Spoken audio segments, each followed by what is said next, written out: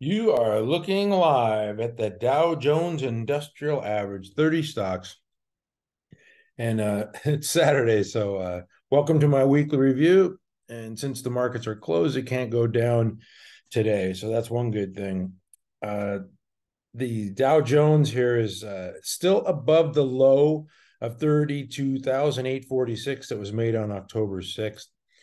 There you can see the low here, but it's still well below the 200 simple moving average. So that in and of itself is a disqualifier there. It's nothing good happens below the 200. This is the Russell 2000 index. This is looking worse, probably, more, bond related, the 10 years of, approaching 5%. So it probably affects this index more than others. This is a more risk on smaller cap index, and it's way below the 200. So that is bearish. One other thing that I've got to mention is the S&P 500 closed below the 200. If I zoom in here, you can see it's just a tick below it. They're 0.2%, but still closed below the 200. And you can see the short-term moving averages, the 10, the 21, and the 50 all trending lower. So yeah, we've got three legs here.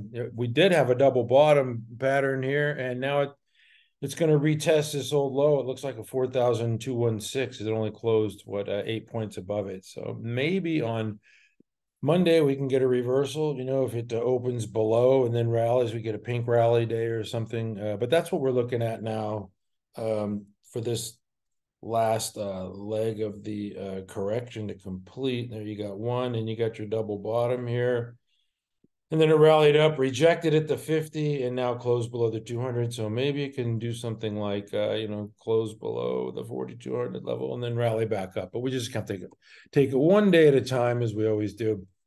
And the Nasdaq is the stronger of the indexes, and it is just retesting the lows at 12,963. That was made on September 27th, I believe.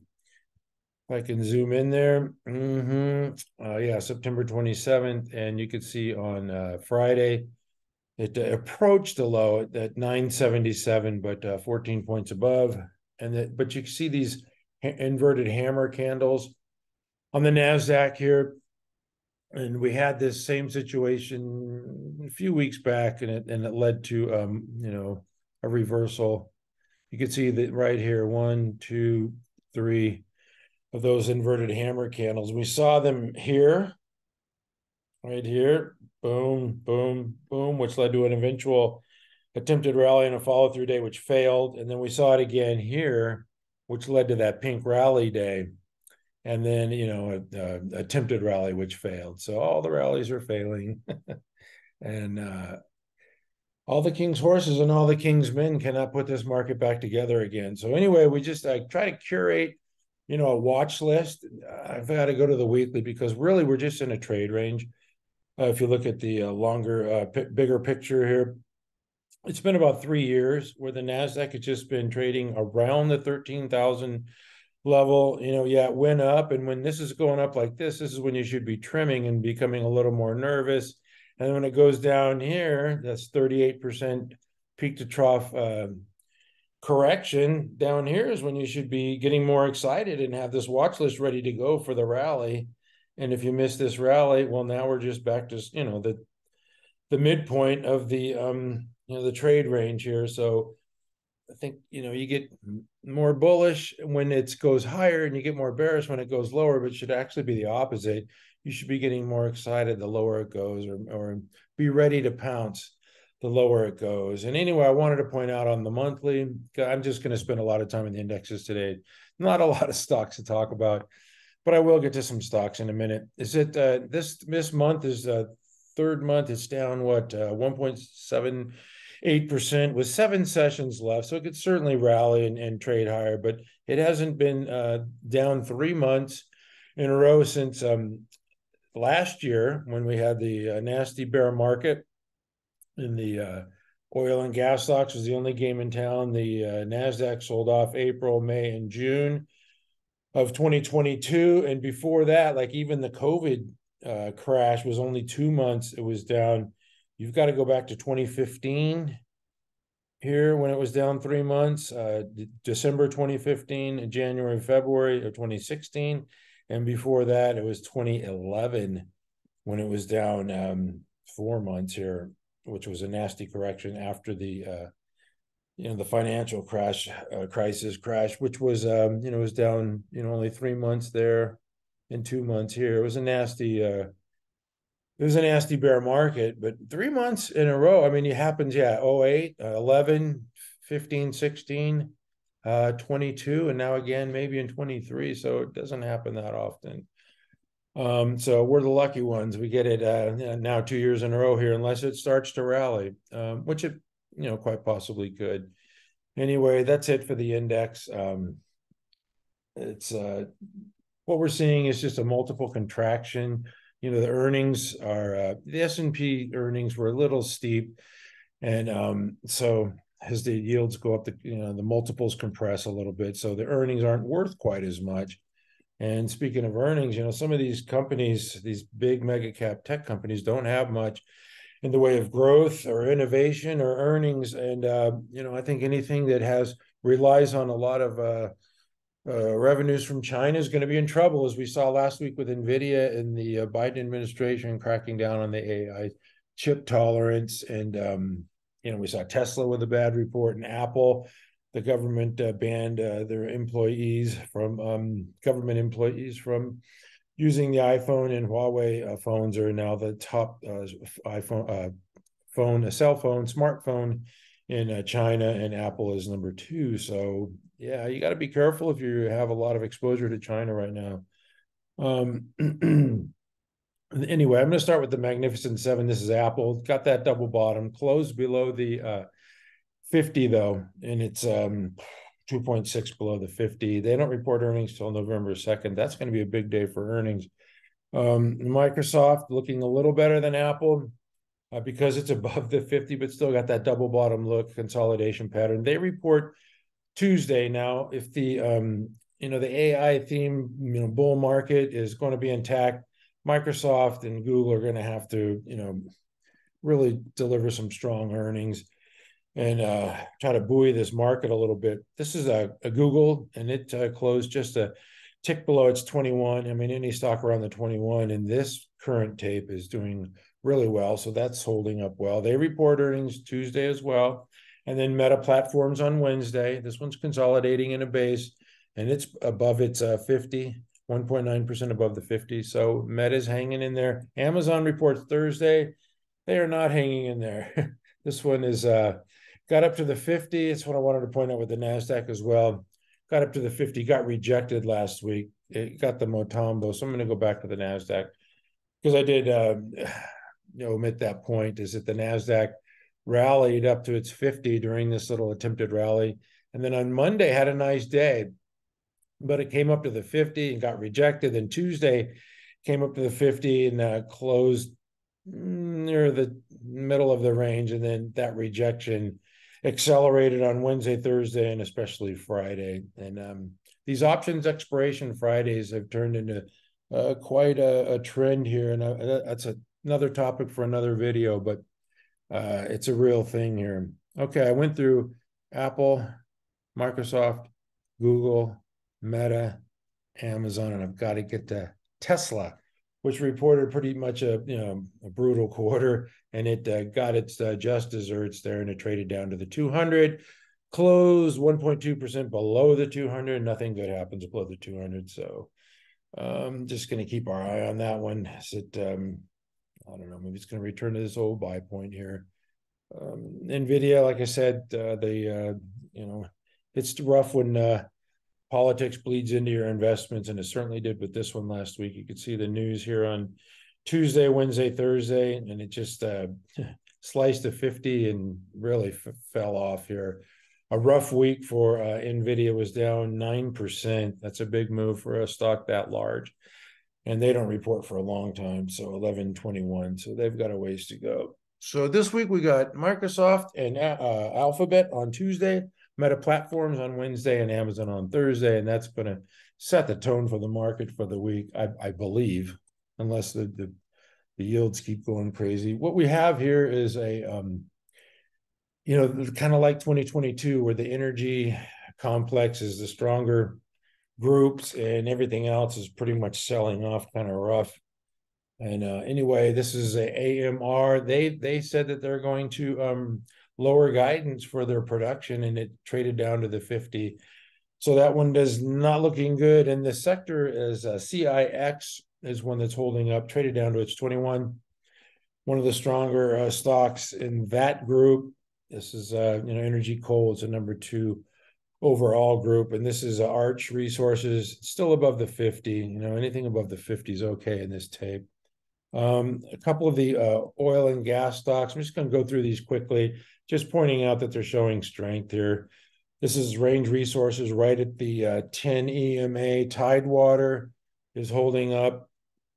It's holding water 1.4% above the 10, so that one is holding up as well. Weatherford traded almost down to its 50, but still 2.5% above the 50. That one's holding up. Oceaneering, another one, up the 21 or right at the 21, 0.3% below. So that one's holding up as well. LBRT, this came up on my screens, and you can see why. Relative strength, had an inside day on Friday, but I would say that one's holding up pretty well. Let me see. Oh, and SHEL, the big oil and gas integrated stock, made a new high last week, pulled back to its 10 on Friday. So that one is showing strength as well. Anyway, the oil and gas, and of course, the insurance stocks. I mean, the sexy insurance stocks are showing strength. You're in a tough tape. This one sliced its 50 on Friday. They announced an acquisition. Usually when you make an acquisition, you sell off a little bit. Gallagher has been showing strength, though. This is Arch Capital. This one traded down to its 21, closed slightly above it on Friday.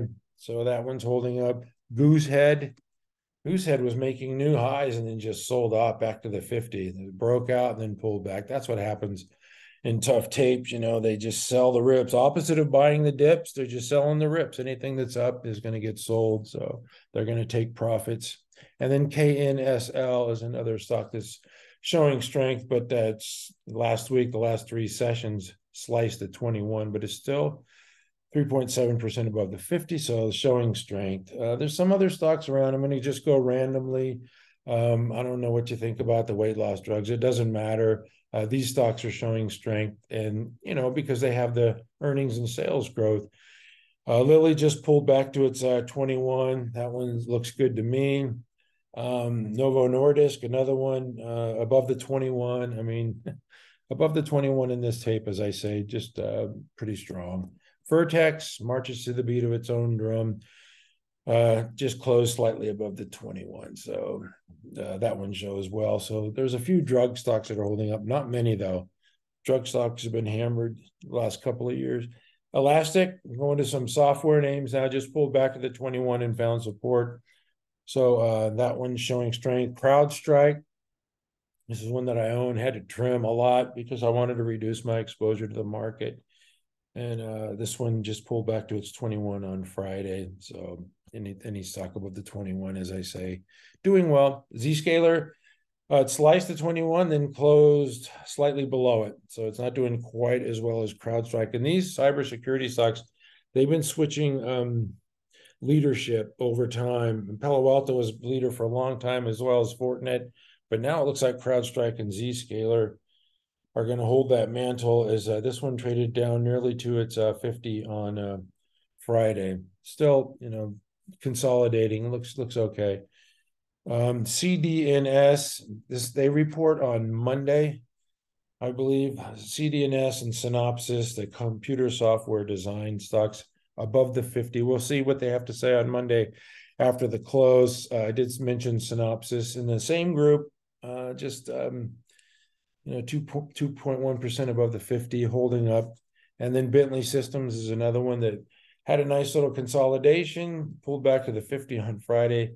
Probably going to get some pin action from CDNS report one way or the other. You never know which way those earnings are going to go. And the last one I wanted to show you is AXON. And that's it for me today. Hang in there. You should be getting, your watch list, curated and fine-tuned and be ready for a pink rally day or just an attempted rally soon. This is AXON. Like I said, it is holding up above its 50, so 2.5% above the 50. Any stock doing that is doing well. Anyway, that's it for me, as I say, but I do have one more thing in honor of the great Steve Jobs. I've got to go to the Dow Jones Industrial Average here, because if you listen to Stan Druckenmiller and Lee Cooperman, a couple other of these well-known traders who've done well in the market over years and years, that they believe that we are in a 16-year window where we're not going to sustain new highs like the Dow Jones in 1966 to 1982.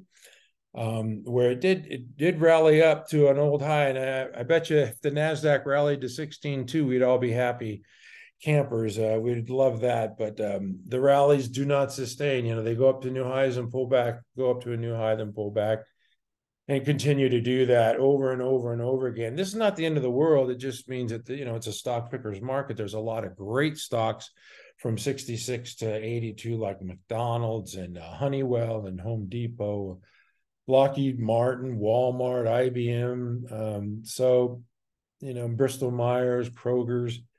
So don't get discouraged because the index is, not performing as we would want. And don't get discouraged if we stay in a trade range for a long time, because there are those winning stocks. It just places an emphasis on stock picking ability. As the index goes down, there will be stocks that trade higher. But it looks like about 90% of stocks are trading with the market right now. So we'll just stay positive. We'll create our watch list and wait for a rally. I'm not in the mood to short. I don't know. It's just a mindset that I have. And the lower it goes, the more anxious or excited I will be to start putting some money to work as we attempt another rally. It will happen at some point. Anyway, that's it for me this week at mcstockcharts.com. We never give up. Thank you for watching.